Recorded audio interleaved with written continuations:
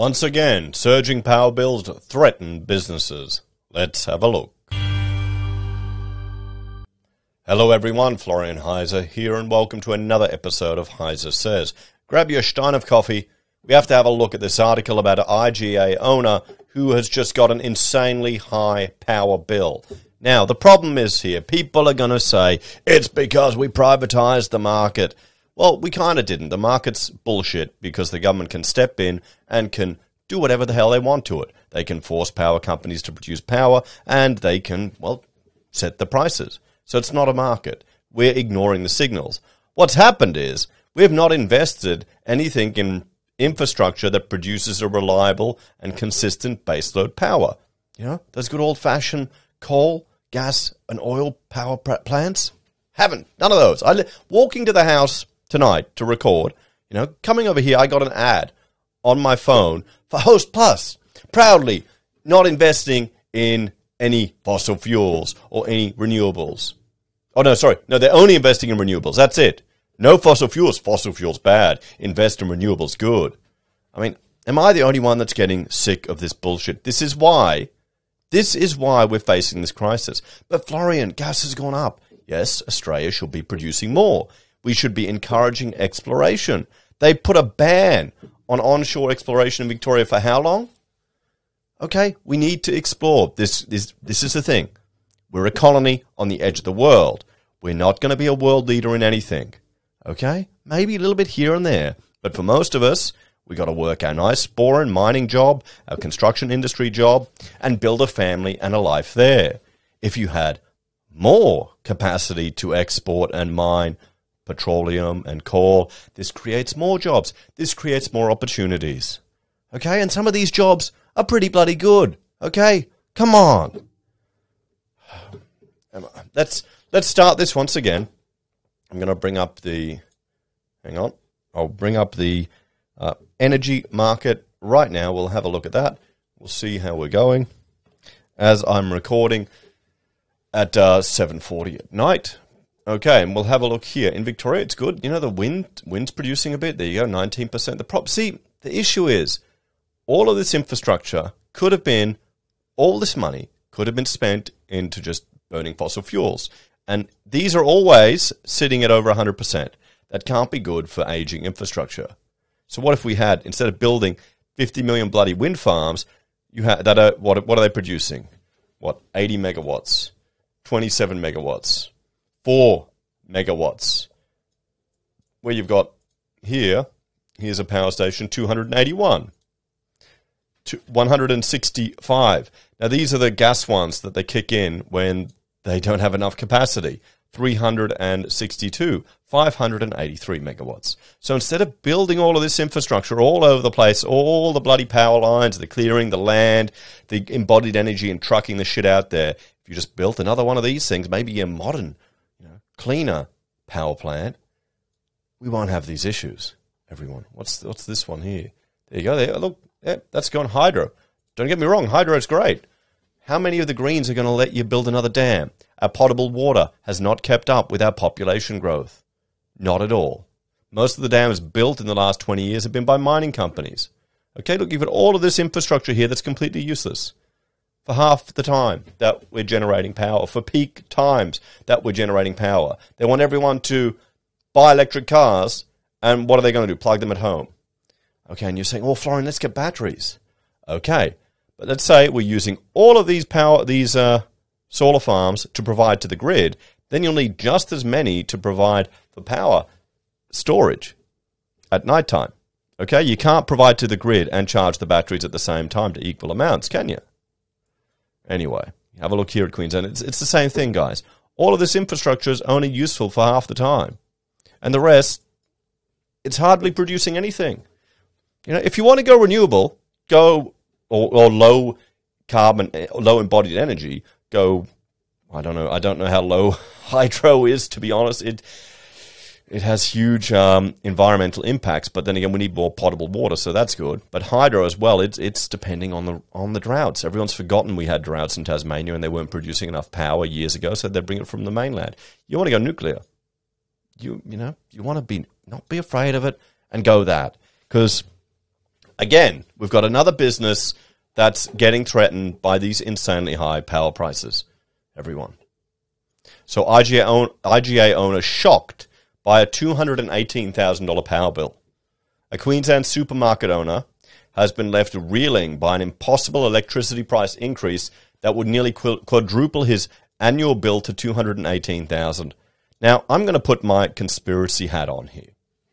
Okay, I'm going to go, off script. You've got a lot of people who are concerned that there seems to be a globalist push to really undermine, individual liberty and individual freedom and small and medium business. There really seems to be that, doesn't it? Now, this is probably one of the most effective ways you can easily destroy businesses. Much more effective than anything else. You don't need to have the police in the streets. You don't need to create chaos. Just make it so bloody expensive people can't do it. And another thing, what if this supermarket, our power bill's so high, we have to cut down on our refrigeration and the freezers. We need to reduce that. Let's put in more products that don't need refrigeration. Oh, look, we've got this new Frankenfood plant-based shit that'll give you cancer in 20 years, but it doesn't need to be in a fridge. We'll just put it there on the shelf full of seed oil and garbage. People can eat that. That's the concern. That this is going to, for me, the real worry is that this is going to reduce the amount of meat consumption and increase health issues while also destroying businesses. And it doesn't need to be. It doesn't need to be some global conspiracy theory. It's just ideological poison coming through from all levels of strata of our government and our society. And frankly, I think a lot of that is being influenced by the World Economic Forum and those type of people. And they go to their conventions and their meetings, and then they bring it back to their civil service jobs and they create initiatives and do bullshit, and it starts becoming part of the culture. So you can't weed out this type of thinking. So you've got stupid things like, a huge push for renewable energy and not even a serious consideration of nuclear and real things that could make an impact. So anyway, back to this. So I'm quite concerned at the longer term impacts of these type of, interventions, shall we say. And this ideological thinking. This is the fruit. This is the fruit of the green thinking, guys. Don't just blame the last government. Don't even blame Labor. The Labor mob in charge now, they've got nothing to do with this. This is the fact that you've got businesses refusing to lend to fossil fuel investment. That's what it is. And where did that come from? Okay, it came from a bunch of idiots that are Australian citizens voting for and calling for this stuff and lobbying for it. A Queensland supermarket owner has been left reeling by an impossible electricity price increase that would nearly quadruple his annual bill from $58,000 to $218,000. Lewis Kelly Anderson told the Courier Mail he was shell-shocked after AGL informed him of the looming increase for his IGA supermarket at Mapleton on the Sunshine Coast. Mr. Anderson said the staggering increase would mean 80% of his business expenses would go to paying for power. 80%. And who's going to pay for that? He's going to have to put the price up on every single bloody thing he sells. Everything. This is why, you need to stop pushing for this renewable shit. Guys, it's not going to work. It's just going to reduce our quality of life. It's going to make cost of living go up. We've been telling you this for a long time. All the sensible people have. I know you don't like them. I know you don't like some of the conservative politicians because they have all of these bloody ideas like individual responsibility and not being a fucking leech or being a victim your whole life. But you got to start listening to them now because in 10 years' time, how many businesses are we going to have left? It'll just be two, Coles and Woolies. They'll be the only bloody ones.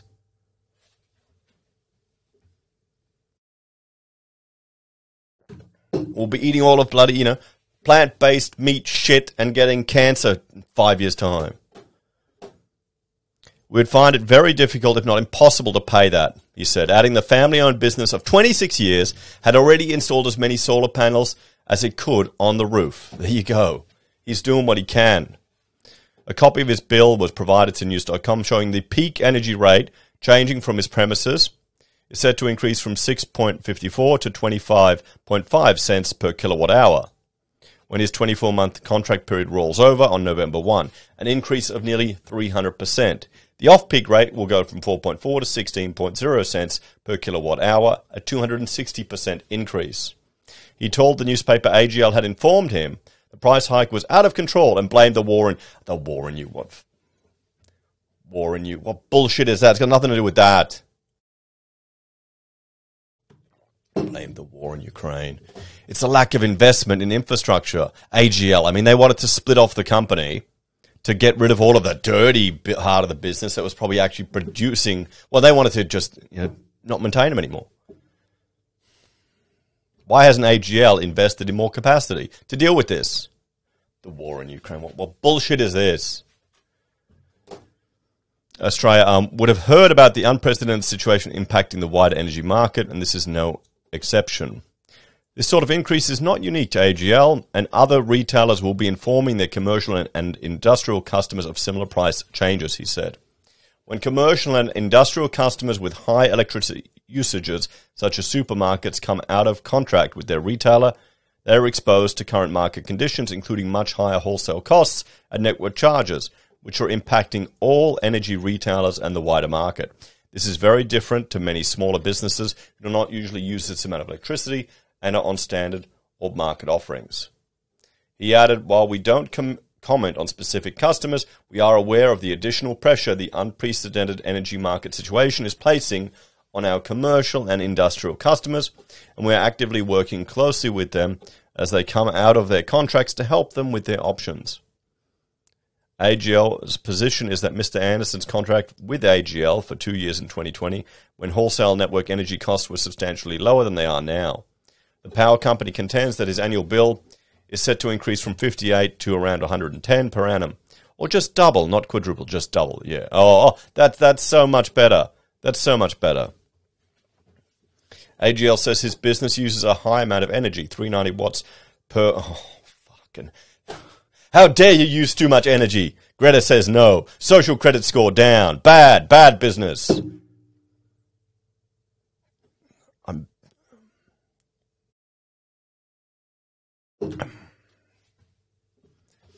is therefore classified as commercial and industrial customers. So smaller businesses, which use less than 100 megawatt hours per year, operate on market contracts with prices set by AGL or energy regulators.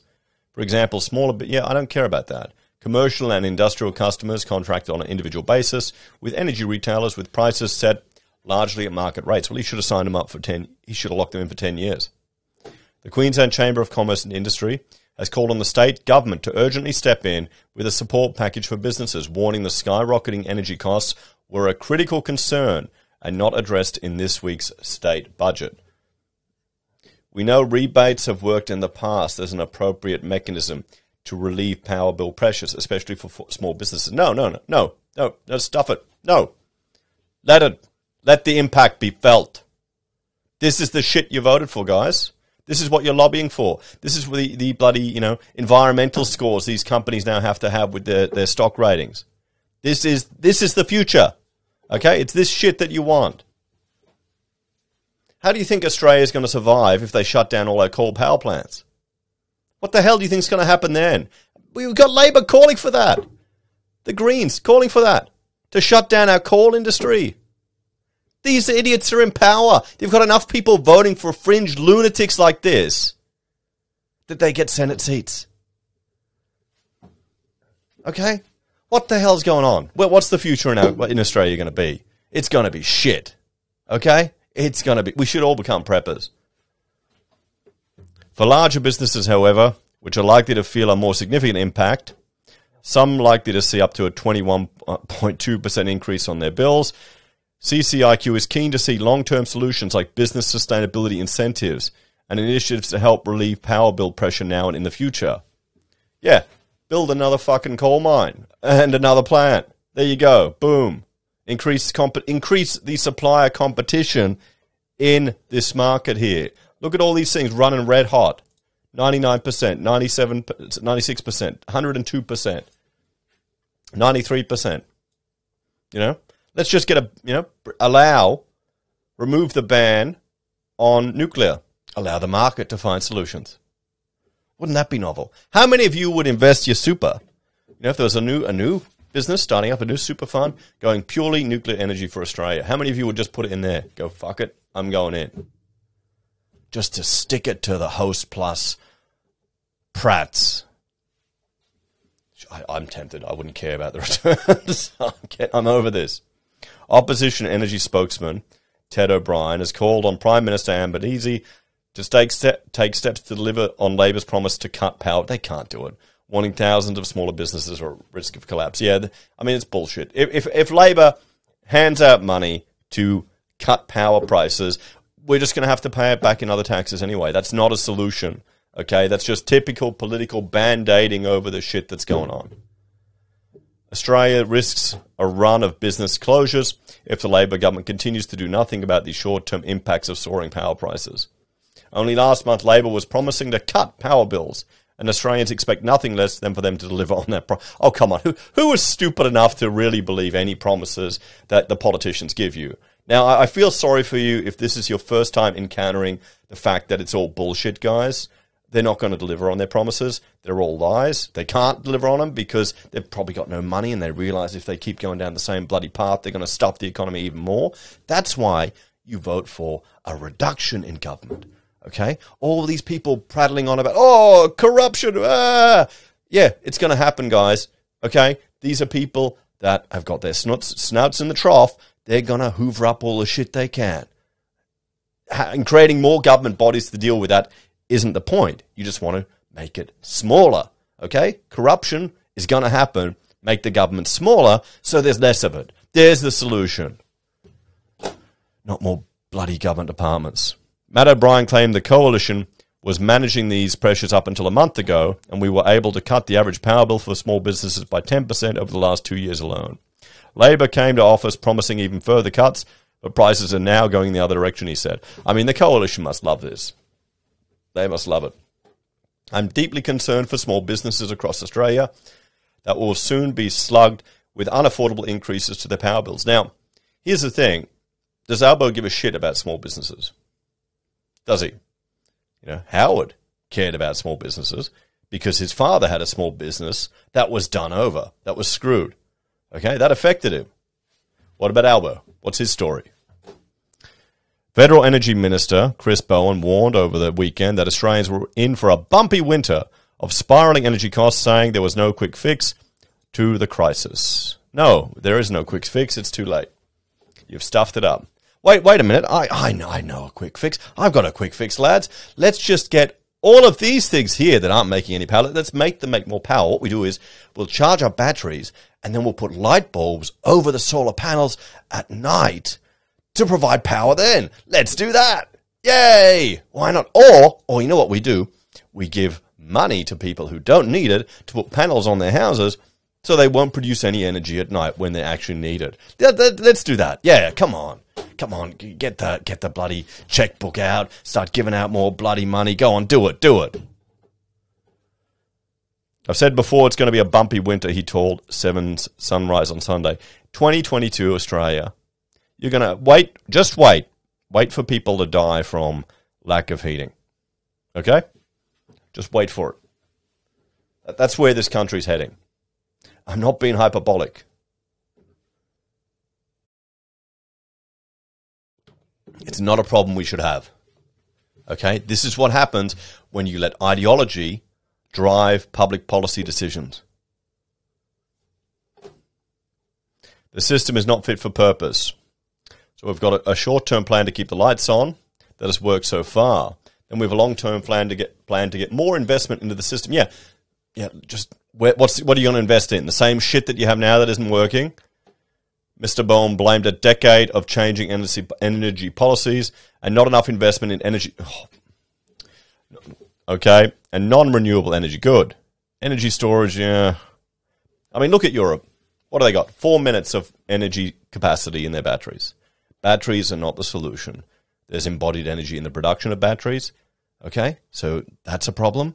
And you've got to dispose of these things. They don't last forever. Sure, on individual prepper level, maybe, yeah, go ahead. When I get my house done, I'll get a whole bunch of old boat batteries and use them for backup power, but not at this scale that they're talking about. Okay? Leave it to the individual. 10,000 kilometers of transmission wire across the country. It's not going to happen this year. We can start, and we've started, and we are okay, whatever. What we can do is over the next few years, get it built, get the pressure on energy prices through renewable energy. Yeah, okay. It means bullshit, okay? Here's the thing. I look at how much is actually produced with this stuff, okay? All the time. I guess it's my profession as an architect. We got fed so much greenwashing bullshit at university. Like, I mean, you see, one of the senators is the new Green senator here in Brisbane. She's an architect. I've met her husband. He judged a competition we ran when we first started our business. Nice people. But it just shows you, in our profession, there's so much greenwashing. So much greenwashing. We were really fed it. And I started looking at the actual basis of some of the arguments, and I became very skeptical of it, because a lot of it didn't stack up. You know, you can make all these claims, and it can sound good. You know, they'll be saying like, oh, wow, we built a new 420 megawatt wind farm in Victoria. They won't tell you that thing's only running at 20% capacity, or sometimes it's running at 0% capacity, or when there's no wind, it's not running at all. You know, they won't tell you that. That doesn't make the news. That's not in the soundbite. You need to look, and there's a certain percentage of output that these things need to achieve, or else they're going to be a net negative. Because this is all of this shit here built here. This is an opportunity. There's an opportunity cost to building all of this infrastructure. Now, we could have directed that infrastructure into some fossil fuel power generation systems. Okay, so the opportunity cost of this is, I don't know, a coal plant, 2 coal plants. What would have been more reliable now?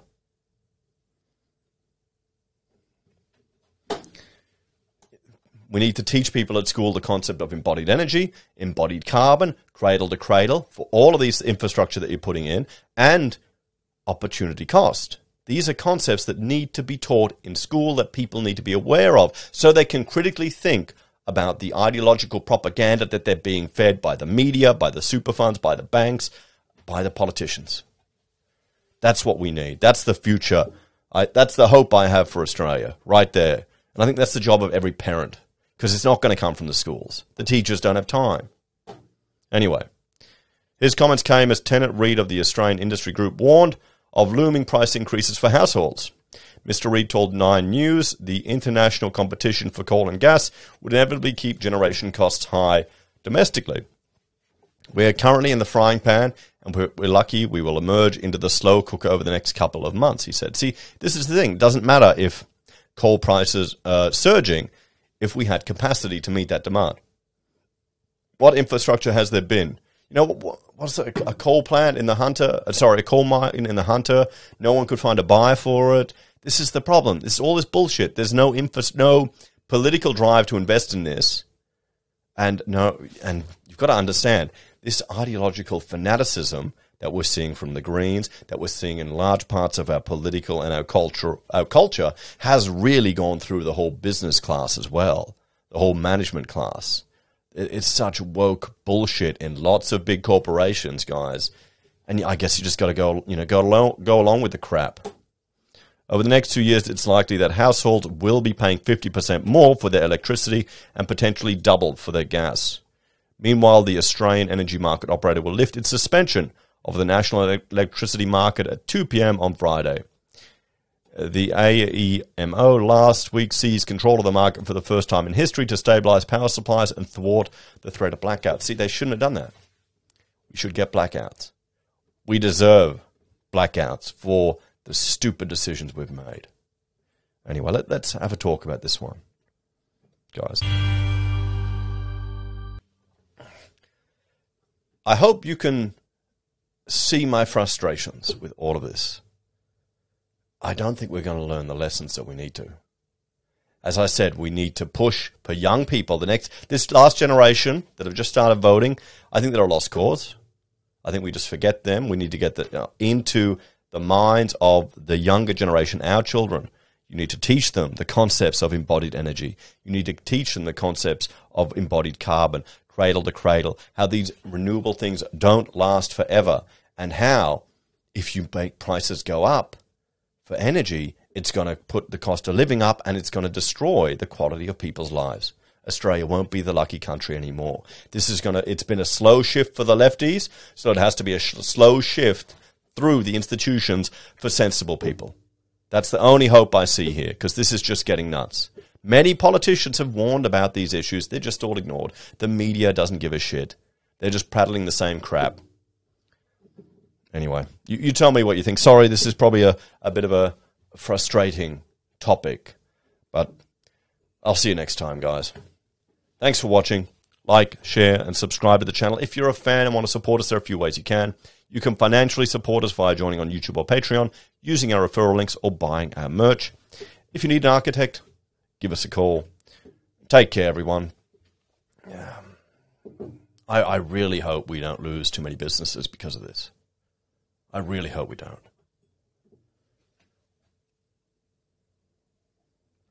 I need to get that generator back and get some petrol, just in case.